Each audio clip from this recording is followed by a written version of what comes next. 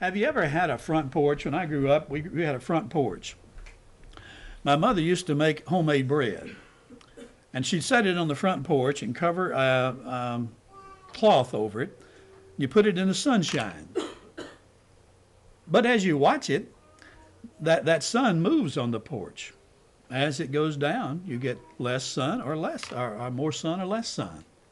What would you think if we went out one day and that shadow, wherever you're living, or you see the sun and the shadow below, and you go back 30 minutes later and that shadow's still the same place, and you go back 30 minutes later, it's still the same place? But in this case, it goes backwards. The shadow, instead of going forward, it goes backwards.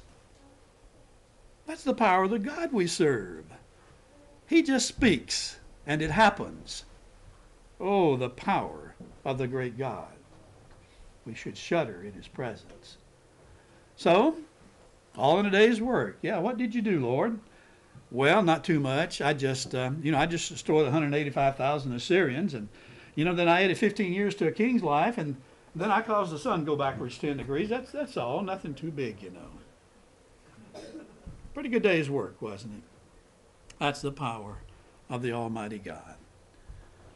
Then here's the passage I read a little bit earlier in Acts chapter 17. You remember Paul comes to Athens, and he finds them, the King James Version here says superstitious. Read it as was read earlier. It really means quite religious. And Paul stood in the midst of Marshfield, and he said, "You men of Athens, I perceive that in all things you're too superstitious, or you're quite religious. For as I passed by and beheld your devotions, I found an altar with this inscription, to the unknown God. Whom therefore you ignorantly worship, him I declare unto you." Now, Paul, what's this God like? Well, God made the world. That's one thing he did, and all the things in it. Of course, he is the Lord of heaven and the earth. He doesn't dwell in temples that man makes, not in homemade temples. He isn't worshipped with men's hands because he doesn't need anything. He's the one, he gives everything. He gives to all. He gives life and breath and all things. And he's made one blood of all nation of men. That's why you can have a transfusion, any race. You can't take the blood out of a monkey and put it in a man. The man will die. But you can take the blood out of any human being and put it in another human being if it matches up the type of blood. And he will take the blood and be fine. Why? That's the way God made it. A blood, one blood, all nations of earth, for men to dwell on the face of the earth. He's appointed the times before appointed and the bounds of their habitation. That is, you go so far and no farther. That they should seek the Lord, if haply they might feel after him and find him, though he be not far from every one of us. That's comforting, isn't it? Now, why, Paul? Because in him we live, we move, and we have our very being. That's impressive. And he said even some of your poets have said that much. For we are his offspring. For as much as then we are the offspring of God, we ought not to think that the Godhead is like gold and silver and stone, graven by the arts and man's devices. And the times of this ignorance God winked at, but now commands all men everywhere to repent. Why? Because he's appointed a day in which he'll judge the world in righteousness by that man whom he hath ordained. That's the Christ. Whereof he's given assurance in that he has raised him from the dead. I wonder how many people really, really, really believe this. That he's commanded every human being to repent, to change their mind and turn their lives to God. Everybody. Why? Because there's going to be a judgment day. And this Savior that's been raised from the dead is going to preside. And Christ is going to stand in front. People go to courthouses and they have stand before a judge. And I remember when we adopted our youngest son, we had to go before court. I'm not sure about Joshua. And it was intimidating. The only time I've ever been, I think. But you stand before this judge, you know his power to grant it or to deny it. And you kind of shudder. And this was just a little courthouse. Think about standing before this judge in the day of judgment. The one who has all these powers that we've talked about. It's his Son.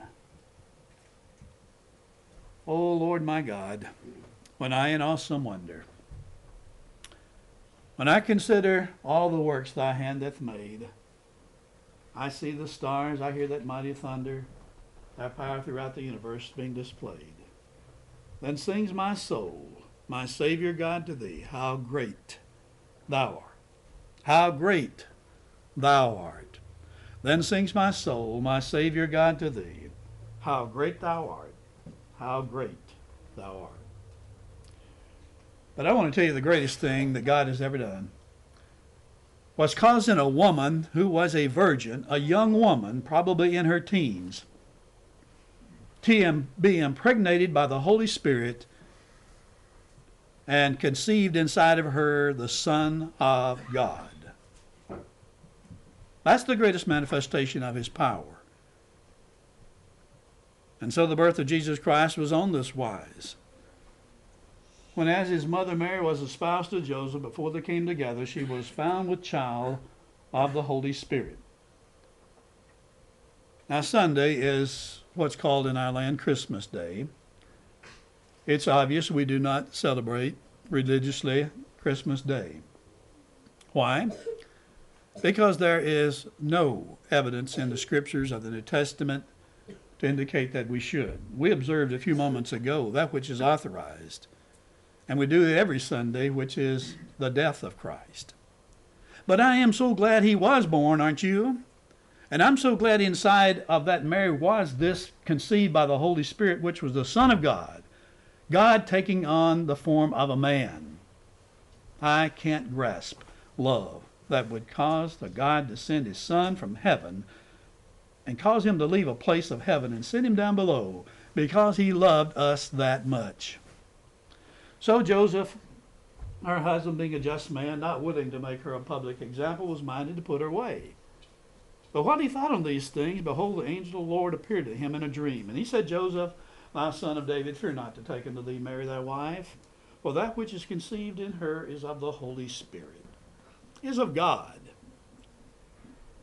And she shall bring forth a son, and I shall call his name Jesus, for he shall save his people from their sins. All of this was done that might be fulfilled, which was spoken of the Lord by the prophet, saying, see, it was told a long time before that God would manifest his power in such a marvelous way.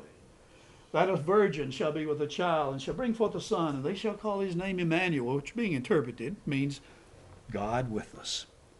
So, in essence, we could say then that God came down and became one with us, and he walked among mankind. And he was hungry, and he was thirsty, and he was tempted in all points like as we. Then Joseph arose from the sleep, did as the angel Lord had bidden him, and took unto his wife, and knew her not till she had brought forth her firstborn son. And he called his name Jesus. The greatest accomplishment, as far as I can determine, that God ever did. To God be the glory. Great things he hath done. So loved the world that he gave us his Son, who yielded his life in atonement for sin, and opened that life gate that all may go in. Praise the Lord, praise the Lord. Let the earth hear his voice. Praise the Lord, praise the Lord. Let the people rejoice. Oh, come to the Father through Jesus his Son, and give him the glory. Great things he hath done.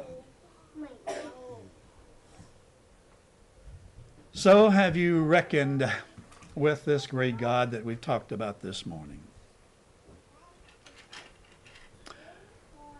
Bee's passing is sobering.